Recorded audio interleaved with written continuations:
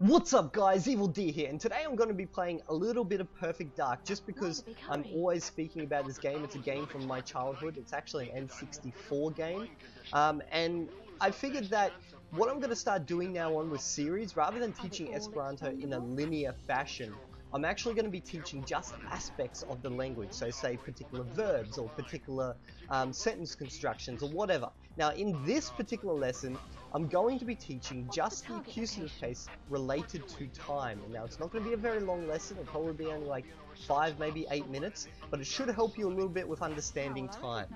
Now, I am playing with a keyboard at the moment, so I will probably suck massively. Now the first thing you have to understand is when you're speaking about time, most beginners to Esperanto, they'd say, for instance, I stand for 2 hours. They'd use the word dum because it can mean for, while, or during, okay? So I stand for 2 hours, they would say, mi staras dum du horoj, okay? But what you need to understand is with the accusative case, yes, it's used for the object of a transitive verb, but it's also used for measurements, and as we know, time is a measurement. So what you can then say is mi staras du horoj, okay? So I stand for 2 hours. Now you notice that horoj has become horoj.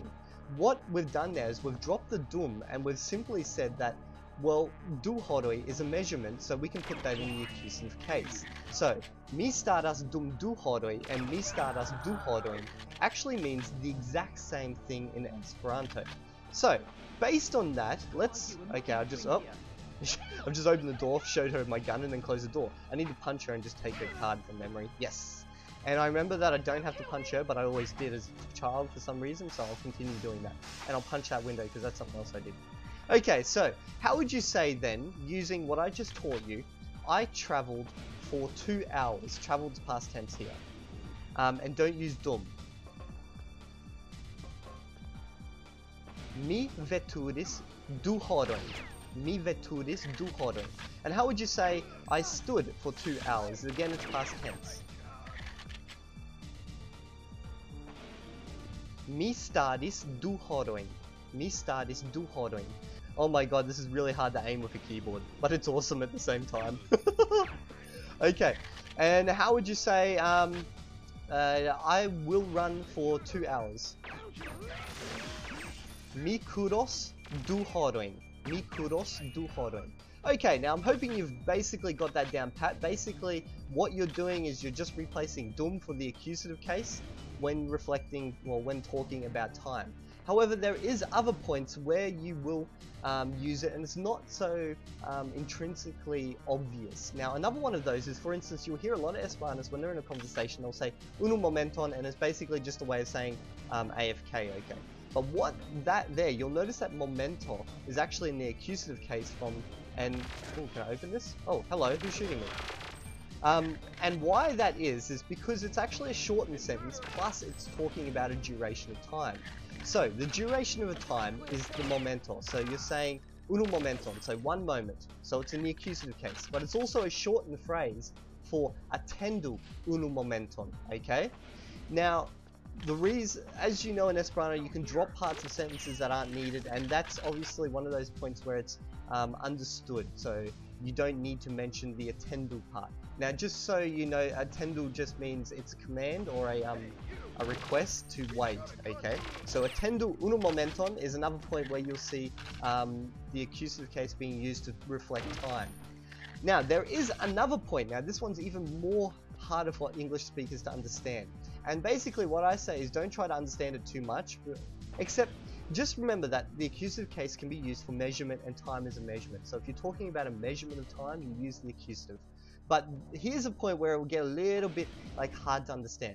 You'll see, and it's almost always exactly like this, whenever you use poste or antaue after a measurement of time, the measurement of time is always in the accusative case, okay?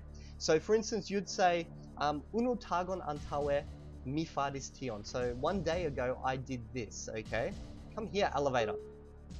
And it will always be in the accusative case. So if you use antaue or poste directly after a measurement of time, just remember to put that time in the accusative case. So you could say, for instance, du tagoin poste mi faros tion. So 2 days later, I will do that, okay?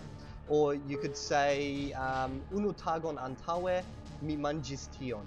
So 1 day ago, I ate this. So remember, the tagon, or whatever you are using for measurement, has to be in the accusative case.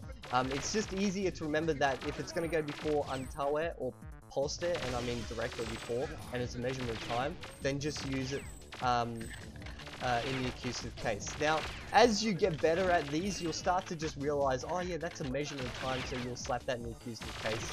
But yeah, it's usually, anytime you can use dum, you can use the accusative regarding time, okay? Now, take that, shot you in the arm, my friend. How awesome is this game for like its age, man? I was playing this when I was a kid, like it's still good now. I love this game, I love it. Anyway, so yeah, that's the main moments where you would use the accusative with time, so we'll just practice a tiny little bit before we reach the end of this. So how would you say, wait 1 moment?